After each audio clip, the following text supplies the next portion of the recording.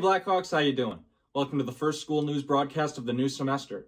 Hopefully you're doing better than ever because today we present to you a series of the best stories we could find from at home and in the classroom. This next story from Lena Jandali is for all of our aspiring performers, actors, and thespians.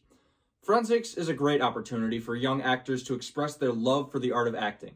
And now, for more information on the subject, let's see what Lena has to say.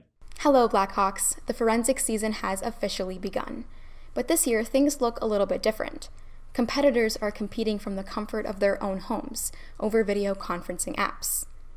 We spoke to a member of the Bloomfield Hills High School forensics team to gain insight into her thoughts on the new 2021 digital season. I'm Alexa, and I compete in informative for the forensics team at Bloomfield Hills High School. In my opinion, the competition we had a couple of weeks ago went really well. It was so exciting to see some familiar faces and get to watch people perform their speeches, as well as give my own speech from the comfort of my own home. And it was nice to be able to stay safe and protect the people I love and all of my family and friends.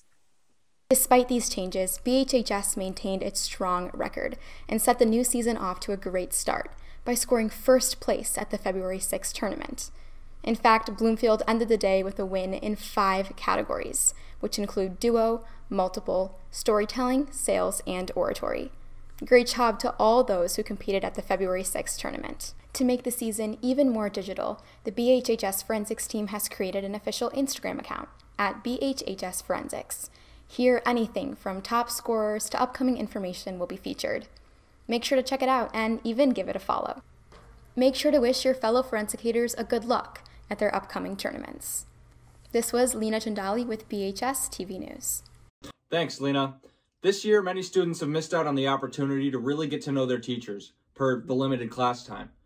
We are now going to take it over to Blake to give us 3 fun facts with our Bloomfield Hills teacher. Welcome back to Fun Facts with Teachers. Today, we got to sit down and talk with one of our English and Pathway teachers, Mrs. Lowry, about some fun facts and interests of hers. Hi, my name is Nicole Lowry. I am one of the English and Cal teachers here at the high school. 3 fun facts about myself are I am a huge fan of 90s rap and hip hop. So if you were to pull up alongside me driving down Telegraph after school, you would definitely hear 105.1 probably bumping in my car. Second fact that I will share is that I have a famous relative connection, loosely, I guess, if you want to consider them famous. I am related to a former WWE, WWF, depending on the time frame, wrestler named Tatanka. I'm a tribally enrolled of the Lumbee Nation, and so he is a cousin of mine. And let's see, a third fun fact that I can share is, I guess I'll go with, I'm a huge coffee fanatic. I have a coffee plant that I grow. It has yet to produce beans for me. But I am a huge fan of French press coffee. I also like roast and only buy whole bean coffee. So I'm probably a coffee snob in that way, in terms of my morning choice of beverage. But you will always see that kind of with me. I'm a butt first coffee person, sure. And those are my 3 fun facts for today. Thank you for sharing your interests with us, Mrs. Lowry. Back to you, Wade. That was fun to watch. Now, Blackhawks, we are going to break barriers and actually turn it over to yours truly with a little story about the Bloomfield Theater Department and the inventive ways that shows are being produced. Multiple of the MIFA shows going on right now are student-directed. However, due to the pandemic, the shows could not take place in person in front of an audience. The theater department has overcome this challenge, though, by using green screen technology over the all-too-familiar Zoom caller.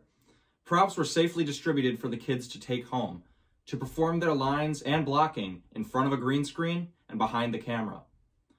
Hopefully, we can soon return to our regular form of theater production, but these shows are still vastly entertaining in the acting and the creative set design. Thanks, Wade. You're looking good, by the way. Anyways, Blackhawks, that will conclude this episode of BHS-TV News. I hope you found something to take away from these stories, if you're not more informed nonetheless. Hope you have a great day. I'll see you next time.